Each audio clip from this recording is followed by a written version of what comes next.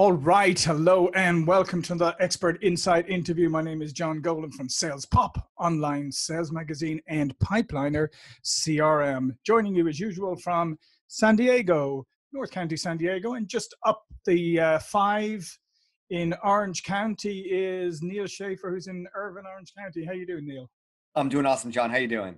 Good, good. Neal's a leading authority on helping businesses through the digital transformation of sales and marketing. And let's face it, Neal, right now, a lot of companies who paid lip service or put, as we would say back in Ireland, put it on the long finger, which means like put it into the future, kick the can down the road, if you like, digital processes are now kind of faced with the ramifications of not having good digital processes in place, right? Indeed. I think that all of us that are in the digital marketing or social media marketing, we have never been busier. And when I talk about this on Facebook, all of my colleagues are saying the same thing. It is crazy. So this digital transformation is only accelerating. Yeah, and it's happening for sales too, and it's going to happen more and more for sales. So let's talk about this notion of influencer marketing, Neal, because I think people have heard the term, and some people probably understand what it is, and some people think maybe they understand it is, and then there's probably a host of people who aren't really sure what it is. So what's your definition of influencer marketing? So, my background, which a lot of people don't know, is B2B sales, not marketing. But I had to wear a lot of hats as like a country manager or regional VP of sales. So I had to do marketing and what have you. I think that influencer marketing, I know it sounds like marketing, but it's a lot closer to sales than you might think. And in fact, a lot of the concepts that I've developed that I describe when I talk about it in my books is really my job working in sales in software. And I worked in a particular industry, in the consumer electronics industry, where I had to work together with semiconductor manufacturers. I had to work together with system integrators, with value-added resellers. There was a whole ecosystem of different companies that I needed to work with, and individuals within those companies that could get me leads, that could get me access to other people in the organization that I was trying to sell to, that can help me move deals down the pipeline faster and increase the probability that I'm going to close those deals. Those are influencers. Now, that's 2 decades ago. Now we have the internet. Now we have social media. And we have a lot more people that we can access on social media. Those offline influencers that I talked about, some of them are on social media. And there's also a whole host of other potential influencers that we may have never heard of that are already very active on social media and may have a bigger network and a bigger community than we can imagine. So that's where I think from a sales perspective, when we look at influencer marketing, it's how can I leverage my partners? How can I leverage other people to help me get leads? From a marketing perspective, it's how do I leverage other people on social media? How do I tap in their communities for a variety of marketing objectives? But from a sales perspective, it's a lot more simpler. Those objectives are very clear.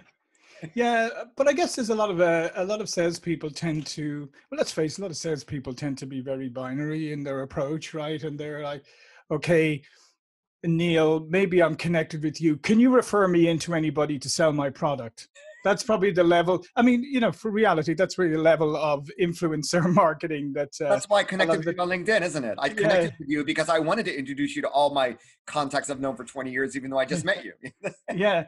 So how do you advise salespeople how to leverage this in a more, shall we say, elegant or sophisticated and a more effective way? Because let's face it, we all get bombarded on LinkedIn by people who just want to sell us stuff without ever knowing anything about us.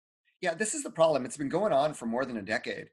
We used to have a social media app called Foursquare, and it's where you check in. I remember once checking in Newport Beach, checking into a coffee shop, and some realtor was the mayor, and when he popped up, he had this message like, "Come see me to buy a house." It's an example. There's a lot of really, really smart salespeople out there that are really savvy, but when they get to technology and social media, they try to find the shortcut. They try to automate it, right? The problem is, just like I told you, that those offline experiences, right? Everything is about relationships and developing relationships.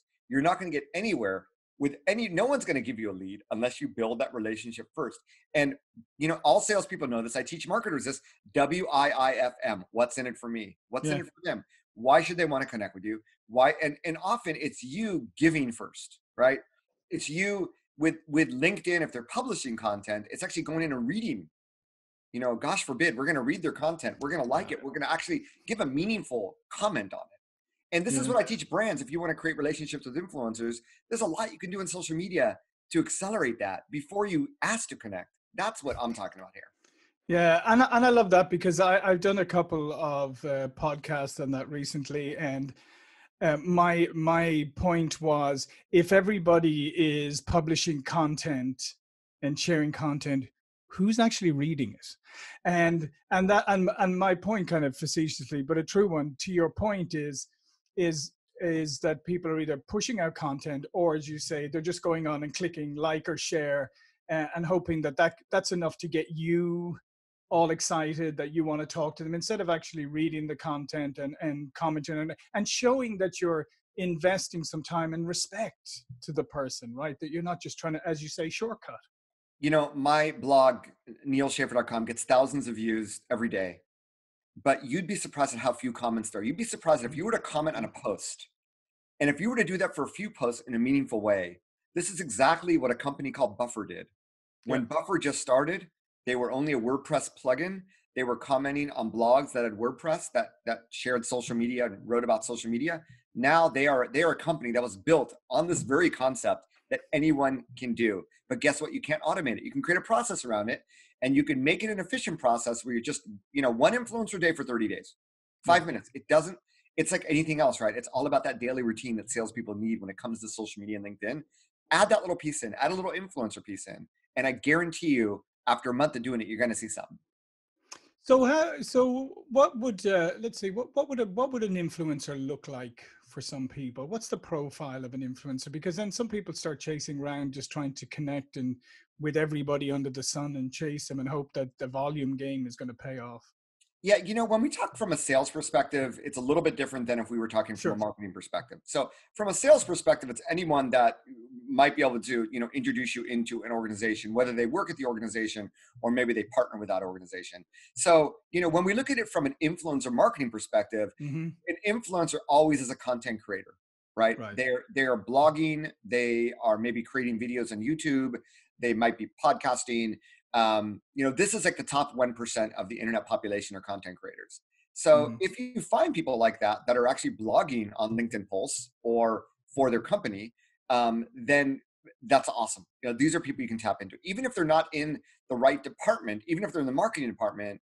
There's nothing that doesn't stop you from engaging with them and potentially building this sort of win-win collaborative relationship that really is at the heart of influencer marketing. So, generally speaking, when we talk about it from a marketing perspective, they're a content creator and they have a minimum. They don't have like 10 followers on Twitter, right? Right. And the definition used to be like, you need to be a celebrity. But now it's like, if you have 500, even 1,000 followers or 500 Mm-hmm. plus connections, you have some bit of digital influence. And the next thing to do is, and this is great if you have Sales Navigator, is have they posted on LinkedIn in the last 30 days?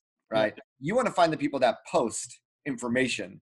And number one, it gives you the ability to engage with them. And number two, it opens up the possibility that should you do something together, they may post that content as well. Yeah, and I think that's a really interesting point there that you made about looking at influencers and realizing, yeah, if somebody today publishes a lot of content and they have 1,000 users, I mean, chances are those are probably 1,000 genuine followers, as opposed to once upon a time, you'd have 50,000 or 100,000, and 90% of them were bots or fake Yep, anyway. absolutely. So I like that. I like that concept of, it's a deliberate approach, right? And it's a respectful approach, because you're actually, number one, you're acknowledging their expertise, their subject matter expertise or whatever, and you're actually respecting the effort that they put into producing content of value. Yeah, I was raised under the methodology of solution sales, right? Mm-hmm. So two big takeaways here. Number one, you're providing a solution. So when you're reaching out to someone, you're helping them, right? Yeah. And number two, you don't know the solution they need until you ask questions. Mm-hmm. And you don't go to a doctor's office and say, I have COVID-19. You explain, the doctor asks you questions, you explain it, Yeah. you test it. It's the same thing when you reach out to people. You don't know what they want, right? If they want anything. But by asking questions, and it's not just this generic LinkedIn connection template, Sure. but generally saying, hey, we're in the same industry. What is it that keeps you up at night? Or what sort of content ideas? I don't know, right? There's a lot of different conversations you can Yeah. have. But it's really, I think this is in a salesperson's DNA. to be successful at this. You just got to get out of the mind. The one thing I say, the one concept I like to tell people is it's new tools, old rules. And that's really the best Mhm. way to think about this. It's all about relationships. You have new tools that help you do that digitally, dynamically, 24/7. Use them wisely, because the old rules of social networking, of developing relationships, of sales have not gone out the window. They're still as strong as ever. Yeah, because if you think about it, well, I used to love the analogy. It's like back in the old days, as it is now, of actually physical networking. Say going to a networking event, you don't walk into a network event and shout the same words at every single person, right? Until you maybe hit on one. You actually engage in conversations and you do the discovery. And if there's something of mutual interest to both people, you can continue the conversation. And if not, you tend to move on until you find the right people to engage with. But you don't walk in with your broadcast message and just shout it at every same thing at every single person. Right. So, now we're looking at not just social networking, not just on LinkedIn for direct lead generation, but Mhm. now we're looking at indirect lead generation, right? It's finding those Right. people at the networking meeting that they're not going to become your customer, but Sure. heck, developing a relationship with them, you become good friends with them, you can see the potential for future business. Yeah. Yeah. Because let's face it, I mean, everything today is trust and reputation, isn't it? And if you come to somebody through somebody that they trust and they know who's discerning and is not just going to send anybody their way, then you've got more than a foot in the door. Absolutely. So what are some of the things that people can do, say, on LinkedIn today to use it a little bit more elegantly than maybe some people are? Well, I mean, there's a lot you can do. I'd say, first of all, you can become more of an influencer yourself Hmm. by publishing content, sharing content, engaging with other people. Talk to your marketing department. They would love to have you share their content. Talk to your customers. Ask them, where do they get content? Who do they follow on social media? What blogs do they read? That's, what if you were to create content or have a webinar or white paper, what is it that they would need so that they can, give it to the CEO and get approval for your project, whatever it is, right?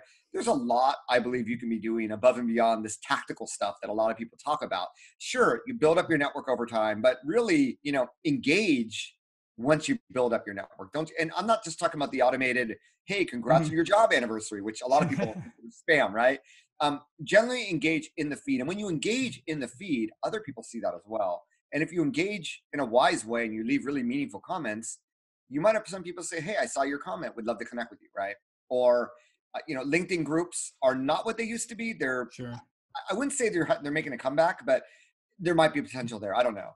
Or Hmm. commenting on an article, and then look at the other people that commented in the article, and look for people that you somehow missed, but that might be good, lead generators or even potential customers. So now it's more of a more using LinkedIn as a more intelligent source of business intelligence, and taking the time to really find those opportunities. And I think that's the key there, is actually taking the time. And that means actually, as we said before, it's actually reading the content and investigating who the people are, like reading through the comments and then engaging in a meaningful way. And I think that's the key. That really is the key for me, because I agree with what you said earlier about you can have a blog and I publish a lot of stuff, yeah, and you just don't get that many comments.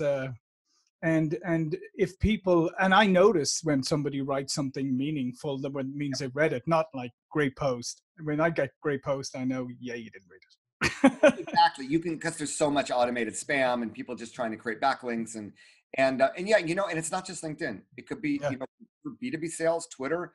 If Yeah. if they're not active on LinkedIn or active on Twitter, it's going to be a lot quicker. And I've developed business on Twitter, and just little things that people have said to me over direct messages on Twitter, they've sparked relationships that have business value. So it can be anywhere. It might, I do social selling trainings, and it's obviously LinkedIn Hmm. centric.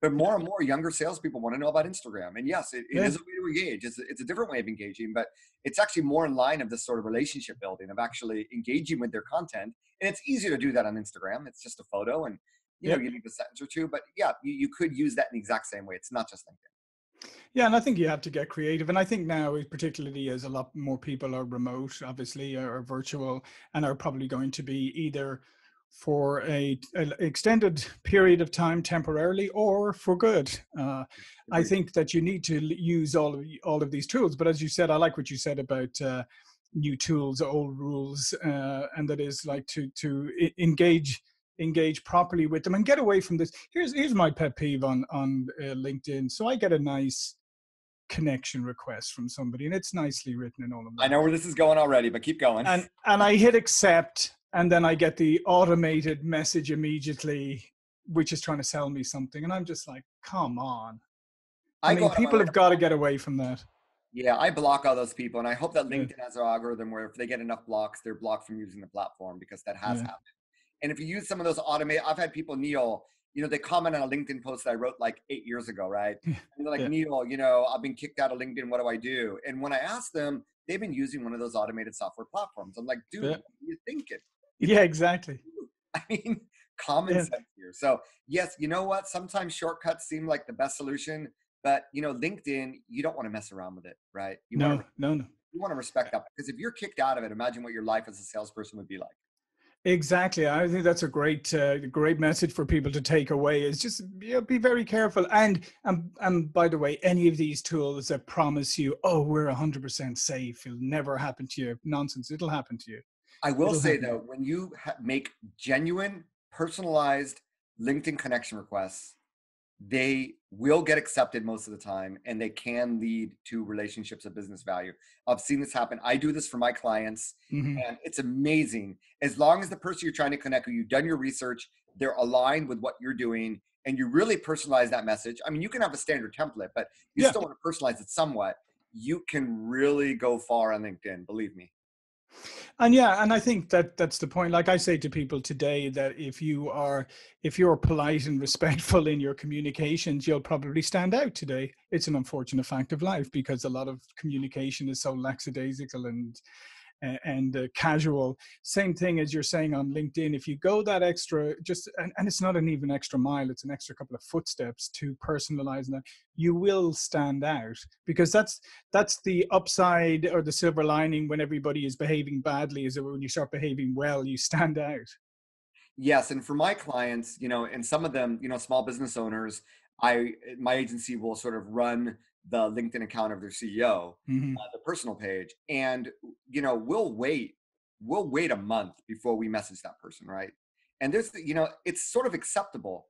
Hey, by the way, just letting my network know, doing a webinar, Hmm. whatever it is, something of value. But when you do it immediately, people are like, oh, okay, you're just one of them. So Yeah. have some patience, and if you wait the right amount of time, and if you wait the right amount of time again to contact them, you're going to do. So it's like we talk about networking: dig your well before you're thirsty, build pipeline before you need the sales. It's the same thing. Build that pipeline. So if you have enough people, you don't even need to do it in a month. You could wait 2 or 3 months, because you have so many people you're already in contact with that it's developing the leads. And the longer you can wait before you contact them, I think the more successful you're going to be, because it looks less spammy. It looks less like you were just connecting with them to send them that message.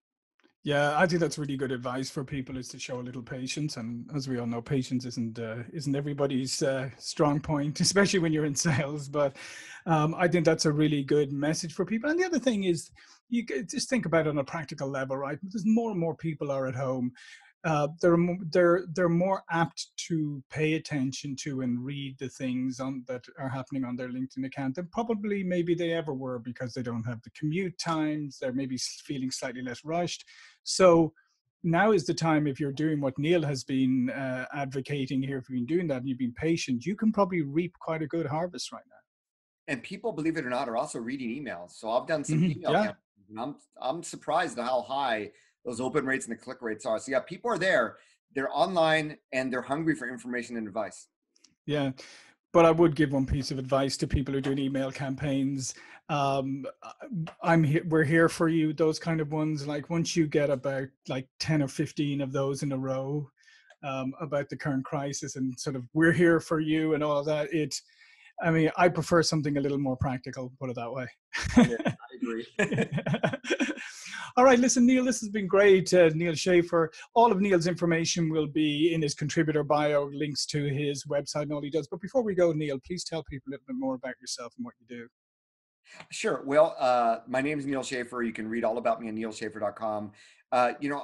As the introduction John gave said, I help businesses with their digital transformation. So part of that is actual consulting with companies. on social selling, on digital and social media marketing. Some of it is doing in-house trainings, do a lot of social selling trainings for corporations. Some of it is actually implementing. And I do have an agency where we'll implement marketing and even take over LinkedIn profiles of executives. So it's a combination of different things. I've also written a few books. Interestingly enough, just on March 17th, in the midst of the pandemic, I did publish a book called The Age of Influence, How to Leverage Influencers to Grow Your Brand. So that's obviously something that if you're interested in this topic, you can read more about. And I have my own podcast, Maximize Your Social Influence. So if you want to learn more about how to build, leverage, and monetize influence in digital and social media, that's the podcast for you. Excellent, and congratulations on the new book. And hey, March 17, St. Patrick's Day, that's a pretty good day to launch a book. Indeed it is. All right, listen, thanks a lot, Neal. Thank you all for listening. I'll see you all for another expert interview really soon. Thank you.